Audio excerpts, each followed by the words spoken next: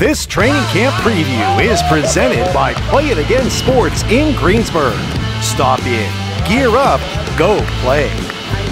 Belle Vernon area reached the mountaintop once again in 2023 as the Leopards went 13-1, including their second consecutive state title. Although they graduated a star-studded group including Quentin Martin, the Leopards are not lowering their expectations this year as they transition up to Class 4A.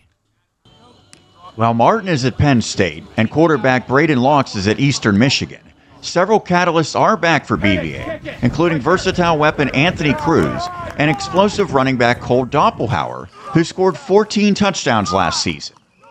They and other returning starters have benefited tremendously from the postseason experience gained over the past 2 years. It's like, they basically instill like, you gotta come, you gotta want it, and you just gotta do what you gotta do. You gotta listen to our coaches. You just gotta do everything the right way. Like, don't take a play off. If you see this guy slacking, tell him come on, pick it up.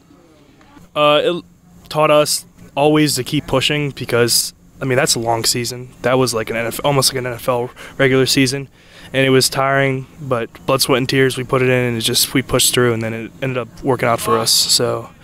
Always push through. That's what we've learned. Always push, no matter what. Always keep pushing, no matter what. After seeing limited time at quarterback a year ago, Curdy Wade takes the reins behind center, while his older brother Zoe, along with running back Diabre Lightfoot and tight end Dom Galani, could all see a drastic uptick in their production. The current group is confident that they can maintain the high bar established in previous years. The juniors that came up, so like the seniors this year, we're trying to take on a leadership role. It's just, I don't know how to explain it. We go out here every day and we just keep on working, try to improve every single skill set that we have. Like we have receivers that came back and they're stepping up, replacing, Colton Lee, and running back stepping up like myself, replacing Quentin. So we're just trying to fill in all those spots and come back stronger. The Leopards are mostly inexperienced in the trenches, but Ryan Kent will be an anchor of the offensive line, while Galani should be a force at D-end. Doppelhauer returns at linebacker, while Cruz and Lightfoot are veterans in the secondary. The return to Class 4A will be another test for a program that has aced most of them in recent years, and the Leopards also have one of the most accomplished coaches in the area in Matt Humbert, who seemingly always gets the best out of his team.